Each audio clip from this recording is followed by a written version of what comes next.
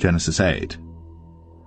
And God remembered Noah, and every living thing, and all the cattle that was with him in the ark. And God made a wind to pass over the earth, and the waters assuaged.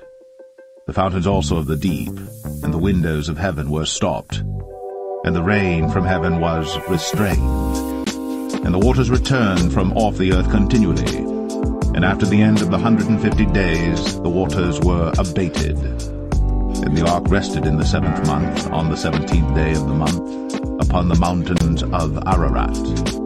And the waters decreased continually until the 10th month. In the 10th month, on the 1st day of the month, were the tops of the mountains seen.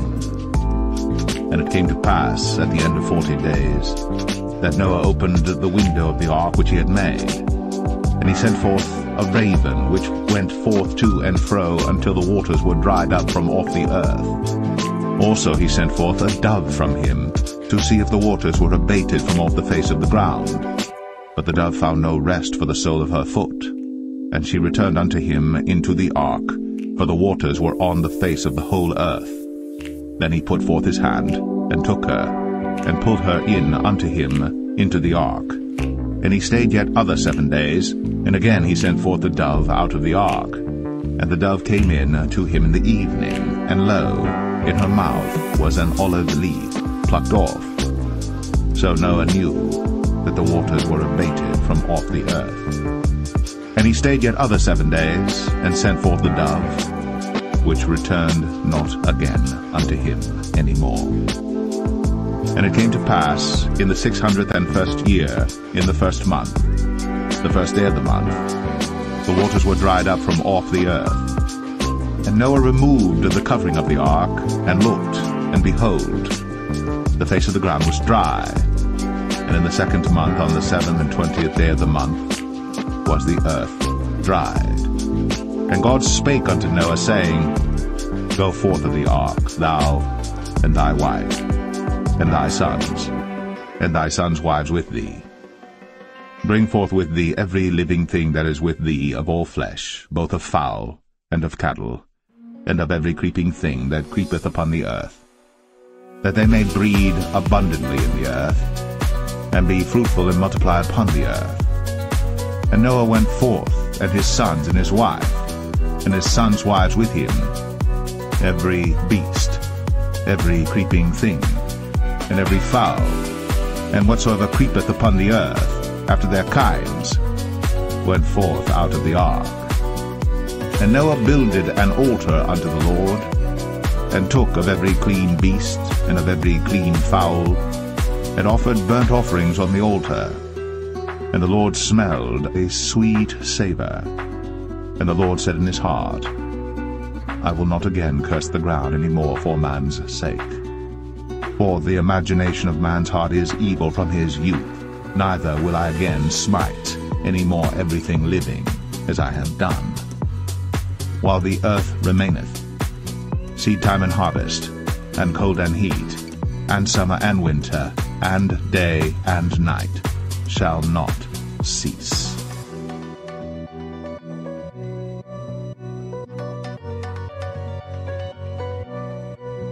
Genesis 9. And God blessed Noah and his sons, and said unto them, Be fruitful, and multiply, and replenish the earth. And the fear of you, and the dread of you shall be upon every beast of the earth, and upon every fowl of the air, upon all that moveth upon the earth, and upon all the fishes of the sea. Into your hand are they delivered. Every moving thing that liveth shall be meat for you, even as the green herb have I given you all things. But flesh, with the life thereof, which is the blood thereof, shall ye not eat. And surely your blood of your lives will I require. At the hand of every beast will I require it, and at the hand of man, at the hand of every man's brother will I require the life of man. Whoso sheddeth man's blood, by man shall his blood be shed. For in the image of God made he man. And you, be ye fruitful and multiply, bring forth abundantly in the earth, and multiply therein. And God spake unto Noah, and to his sons with him, saying, And I, behold, I establish my covenant with you, and with your seed after you, and with every living creature that is with you, of the fowl, of the cattle, and of every beast of the earth with you, from all that go out of the ark to every beast of the earth. And I will establish my covenant with you. Neither shall all flesh be cut off any more by the waters of a flood, neither shall there any more be a flood to destroy the earth. And God said, This is the token of the covenant which I make between me and you, and every living creature that is with you, for perpetual generations. I do set my bow in the cloud, and it shall be for a token of a covenant between me and the earth. And it shall come to pass, when I bring a cloud over the earth, that the bow shall be seen in the cloud. And I will remember my covenant, which is between me and you and every living creature of all flesh. And the waters shall no more become a flood to destroy all flesh. And the bow shall be in the cloud, and I will look upon it, that I may remember the everlasting covenant between God and every living creature of all flesh that is upon the earth. And God said unto Noah, This is the token of the covenant, which I have established between me and all flesh that is upon the earth. And the sons of Noah that went forth of the ark were Shem, and Ham, and Japheth.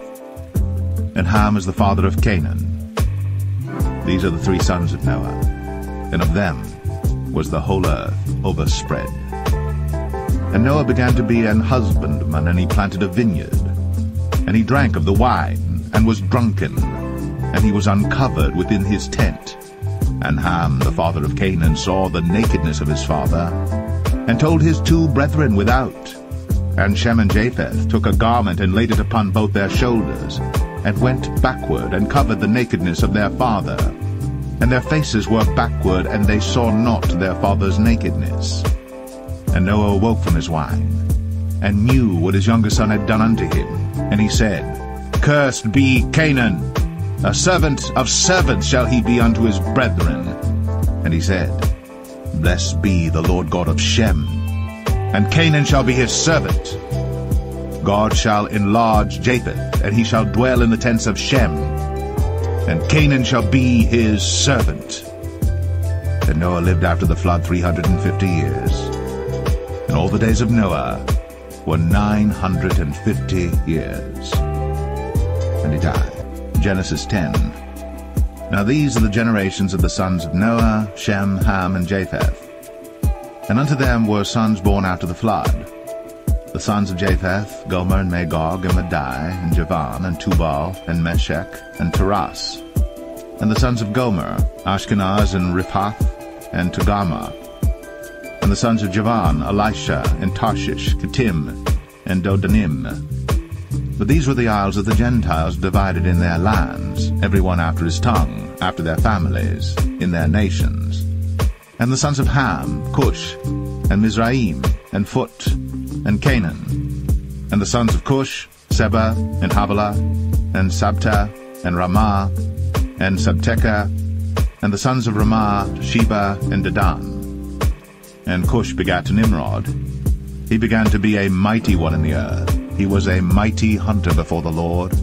Wherefore it is said, Even as Nimrod, the mighty hunter before the Lord. And the beginning of his kingdom was Babel, and Erech, and Akkad, and Calneh in the land of Shinar.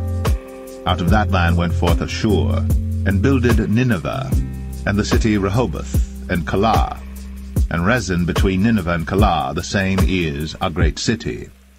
And Mizraim begat Ludim, and Anamim, and Lehabim, and Naphtuhim, and Pathruzim, and Casluhim, out of whom came Philistim, and Caphtorim. And Canaan begat Sidon his firstborn, and Heth, and the Jebusite, and the Amorite, and the Girgashite, and the Hivite, and the Archite, and the Sinite, and the Arvadite, and the Zemarite, and the Hamathite. And afterward were the families of the Canaanites spread abroad. And the border of the Canaanites was from Sidon, as thou comest to Gerar, unto Gaza, as thou goest unto Sodom and Gomorrah, and Admah, and Zeboim, even unto Lasha.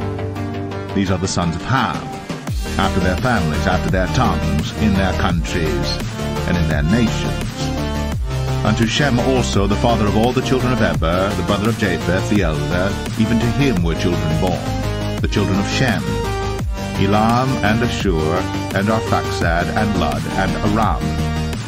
And the children of Aram, Uz, and Hul, and Gether, and Mash. And Arphaxad begat Salah, and Salah begat Eber. And unto Eber were born 2 sons. The name of one was Peleg, for in his days was the earth divided. And his brother's name was Joktan. And Joktan begat Almadad, and Sheleth, and Hazarmaveth, and Jerah, and Hadaram, and Uzal, and Diklah, and Obal, and Abimael, and Sheba, and Ophir, and Havilah, and Jobab. All these were the sons of Joktan. And their dwelling was from Mesha, as thou goest unto Sephar, a mount of the east. These are the sons of Shem, after their families, after their tongues, in their lands, after their nations. These are the families of the sons of Noah, after their generations, in their nations, and by these were the nations divided in the earth after the flood. Genesis 11. And the whole earth was of one language, and of one speech. And it came to pass, as they journeyed from the east, that they found a plain in the land of Shinar, and they dwelt there. And they said one to another, Go to, let us make brick, and burn them thoroughly. And they had brick for stone, and slime, and they for mortar. And they said, Go to, let us build us a city and a tower, whose top may reach unto heaven. And let us make us a name, lest we be scattered abroad upon the face of the whole earth.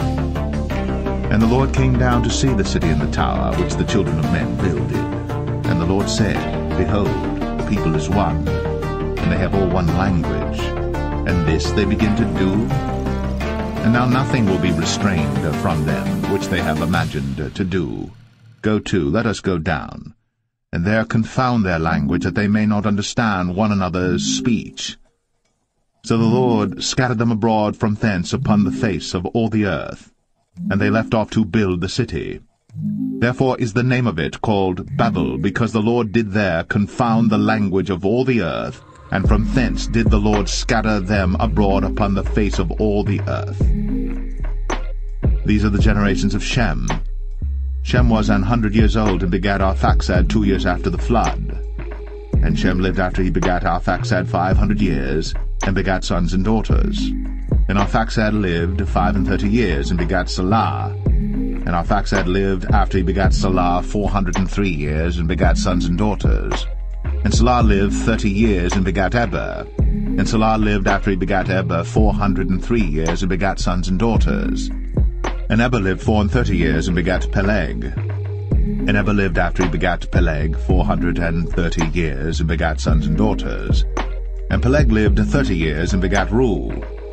And Peleg lived after he begat Reu 209 years, and begat sons and daughters. And Reu lived 32 years, and begat Serug. And Reu lived after he begat Serug 207 years, and begat sons and daughters. And Serug lived 30 years, and begat Nahor. And Serug lived after he begat Nahor 200 years, and begat sons and daughters. And Nahor lived 29 years, and begat Terah.